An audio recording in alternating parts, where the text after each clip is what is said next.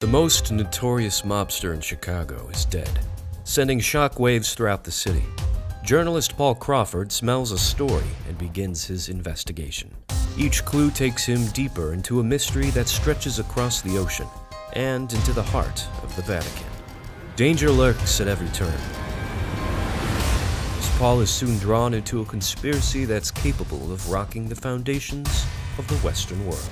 Nazis, stolen Renaissance paintings, and some of the most powerful people in the world are on a collision course with destiny. All Paul needs to do is stay alive long enough to expose them. The must-read thriller from crime novelist Edward Izzy.